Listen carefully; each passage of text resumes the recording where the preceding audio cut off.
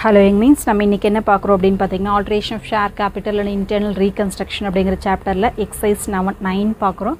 Already 1 to 8 upload பண்ணியிருக்கோம். இது வரைக்கும் நம்ம இல்லஸ்ட்ரேஷன்ஸ் எல்லாம் வந்து ஹெல்த்தி எஜுகேஷன் சேனலில் அப்லோட் பண்ணியிருந்தோம்.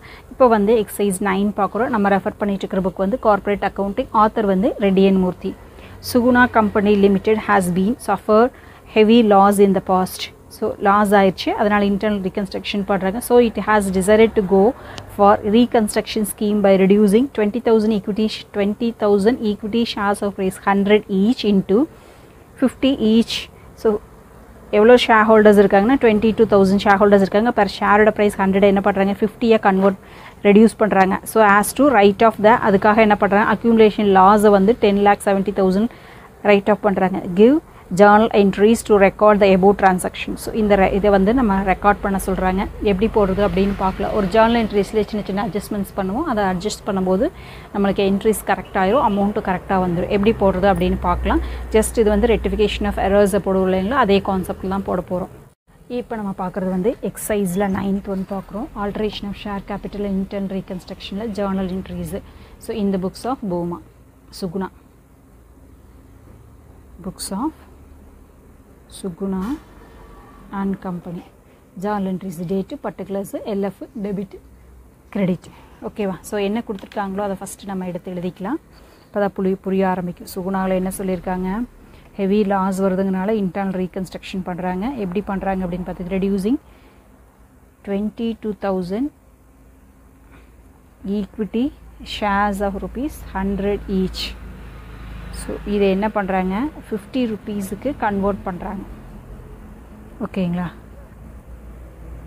Decide to convert 50,000 towards right of. இதுக்காக அப்படின்னு பார்த்தீங்கன்னா அக்யூமுலேட்டட் லாஸ் எவ்வளோங்க 10,70,000 லாஸை ரைட் ஆஃப் பண்ணுறதுக்காக தான் இதை ரெடியூஸ் பண்ணுறாங்க.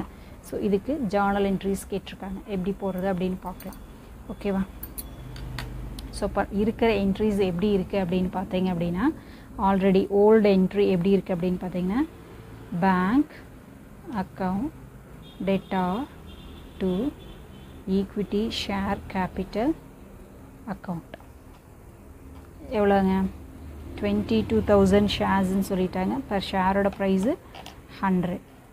அப்போ எவ்வளோ வரும் 22 lakh. ஸோ ஒரு லாஸ் வந்துச்சு, அந்த லாஸை ஓவர் கம் பண்ணணும். ஓகேவா? ஸோ அதுக்காக இப்போ நியூ என்ட்ரி எப்படி இருக்கணும் அப்படின்னு கேட்குறாங்க. அப்படின்னு பார்த்தீங்க அப்படின்னா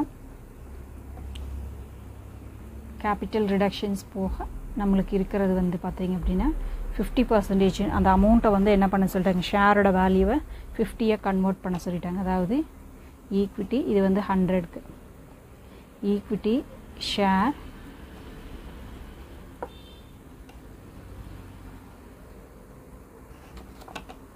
ஸோ எப்படி இருக்கணும் அப்படின்னு பார்த்தீங்கன்னா bank account theta to equity share capital எவ்வளோங்க 50 ரூபீஸாக இருக்கணும்னு சொல்லிட்டாங்க.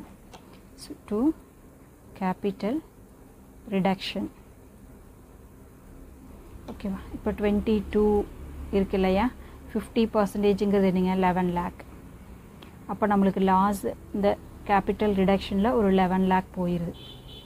ஓகேவா? ஸோ இப்போது நம்மளுக்கு கிரெடிட்டில் இருக்க வேண்டிய ஐட்டம்ஸ் இது தான். ஓகேவா? ஸோ ஆனால் எது இருக்குதுங்க, இது இருக்குது 22 இருக்குது. அப்போ இதை கேன்சல் பண்ணணுமா, கிரெடிட்டில் இருக்கிறத கேன்சல் பண்ணணும் அப்படின்னா அதை டெபிட்டில் போட்டால் போது கேன்சல் ஆயிருமா, அவ்வளோதான். அந்த கான்செப்ட் புரிஞ்சால் போது. ஈக்விட்டி ஷேர் கேபிட்டல் அக்கௌண்ட், அதாவது 100 தான் கேன்சல் பண்ணுறோம். Theta to equity share capital இப்போ எவ்வளோங்க 50 தான் நம்மளுக்கு இருக்கணுமா, கிரெடிட் பண்ணுறோம் பாருங்கள் 11 lakh. இப்போ இங்கே என்ன இருக்குதுங்க 22 lakh இருக்கா. அப்போது ரிமைனிங் இது என்னங்க கேபிட்டல் ரிடக்ஷன். இது நீங்கள் பேலன்சிங் ஃபிகர்னு கூட வச்சுக்கலாம் 11 lakh. இப்போ நம்மளுக்கு டெபிட் கிரெடிட்டு டேலி ஆயிடுச்சு. இப்போ அந்த அக்யூமுலேட்டட் லாஸை நம்ம ஓவர் கம் பண்ணுறோன்னு சொல்லியிருக்கோம்ல. ஓகே, அதை எப்படி போடுறது அப்படின்னு பார்க்கலாம். 10,70,000 அந்த லாஸை ஓவர் கம் பண்ணும் அப்படின்னு சொல்லியிருக்காங்க. இதில் எதுலேருந்து பண்ணுங்க, கேபிட்டல் ரிடக்ஷன்லேருந்து தான் பண்ணணும். So capital reduction account data to accumulated loss. இங்கே எவ்வளவு இருக்குதுங்க 11 lakh நம்மளுக்கு கிடைச்சிருக்கு சேவிங்ஸு. ஓகே வேணா 22லேருந்து 11 ஷேர் கேபிட்டல் கொண்டு வந்துட்டு அப்போ 11 அதிகமாக இருக்குது. இப்போ அக்யூமுலேட்டட் லாஸ் நம்மளுக்கு 10,70,000 இருக்குது. அப்போ பேலன்ஸ் 30 நம்மளுக்கு இன்னும் எக்ஸ்ட்ரா இருக்குது. இதோட மீனிங் என்ன அப்படின்னு பார்த்தீங்கன்னா capital reserve balancing figure. So இப்போ லாஸ்ட்லேருந்து நம்ம என்ன பண்ணிட்டோங்க ப்ராஃபிட்டுக்கு கன்வெர்ட் பண்ணி கொண்டு வந்துட்டோம். ஸோ இந்த 2 என்ட்ரியும் போடுறது புரியணுங்கிறதுக்காக தான் இந்த 2 என்ட்ரியும் போட்டிருக்கோம்.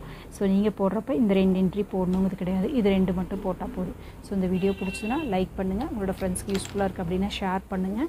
ஸோ இதே மாதிரி எக்ஸசைசம்ஸு இல்லஸ்ட்ரேஷன்ஸும் கார்ப்பரேட் அக்கௌண்டிங்கோட நிறைய சாப்டர்ஸோடது பார்த்தீங்க அப்படின்னா ஹெல்த் எஜுகேஷன் சேனல் அப்லோட் பண்ணியிருக்கோம். அந்த சேனல் அப்லோட் பண்ணாத எக்ஸசைஸும் இல்லஸ்ட்ரேஷன்ஸ் தான் நம்ம இந்த கார்ப்பரேட் அக்கௌண்டிங் அகாடமி சேனலில் போட்டுட்ருக்கோம். ஸோ அந்த சேனலையும் பாருங்கள், உங்களுக்கு பிடிச்சது அப்படின்னா லேர்ன் பண்ணிக்கோங்க. தேங்க்யூ ஃபார் வாட்சிங்.